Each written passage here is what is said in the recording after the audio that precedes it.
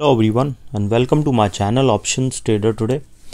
As we have seen that the gold has rised to a level of 1657.30. Okay, and if you look at this chart, what we have seen that this particular level, a level of 1640.14, is a strong support. From there we have seen the gold price has moved upside. Okay, and if the level comes again to this particular level of 1644, then there is a high probability it can break this particular level and can go down. Okay, or if this level sustain, there is a higher probability that we can see it can move further upside towards a level of 1690 and then further upside if the price sustain above this level. Okay, before we move forward and explain you how the price of gold can move in the next 2 days, you can mail me at stockmarkettradinglive@gmail.com and one more mail ID in the description for any doubt, as well as our Telegram link I've given in the description. You can join that too. Okay, now look at this particular chart. What we can see that there is a pattern forming. If you look at this particular pattern, we can see that it is moving in a descending order downside. Okay, and I've already explained you that there is a huge volatility we have seen in the price of gold. Okay, so if the price of gold didn't sustain this particular level, there is a high probability of moving further low towards a level of $1649.95.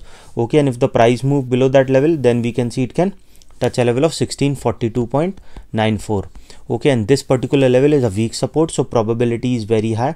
We can see it can fall further down and a probability of moving further low towards a level of around 1613 will be there. Keep this in mind. If the price didn't sustain a level of 1642, then there is high chances it can touch this particular level 1613.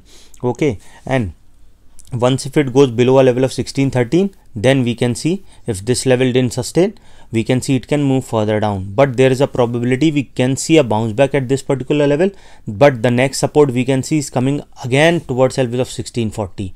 So once the price touch this particular level, we can see a bounce back towards further upside and it can touch a level of 1640 again, and after that what we can see, it can fall further down towards a level of around 1596 if the price didn't sustain a level of 1613. okay, and then further down if the price didn't sustain that particular level also, and towards a level of $1586 also we can see for the price of gold.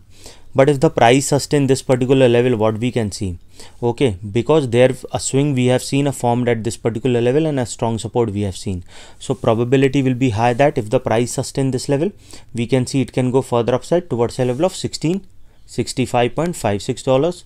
okay, and if the price move above that level, then there is a higher probability that we can see it can go and touch a level of $1672. okay, and once the price goes above that particular level, then there is a high chances that we can see it can move further upside and can touch a level of around $1687. okay, again I repeat, if the price sustain this particular level, we can see it can touch a level of around $1661, and from there we can see it can go and touch a level of around 1665. okay, once the price goes above that level 1665 and is sustained, then there is high chances that we can see it can move further upside towards a level of 1687. Keep this in mind. If the price sustain this level, then a probability of touching 1687 is very high, and then if the level sustain above that, then there is a probability we can see it can go towards further high and can touch a level of around 1687 to a level of $1697. okay, once the price goes above that, there is a high probability, that high chances that it can go towards a level of 1706, and from there we can see it can go further high towards a level of 1718, and then from there we can see it can move further upside. okay, but as we know that market, I have already explained that market is quite volatile, so you have to understand that it is, the gold price is moving in a volatile range. So if you are investing for a longer view, 5, 10 or 20 years, there is a good thing, you can invest for a longer view. But if you're trading, you have to be careful, because most of the people lose money in trading. okay, so you have to set a SL for a day as well as for that particular trade.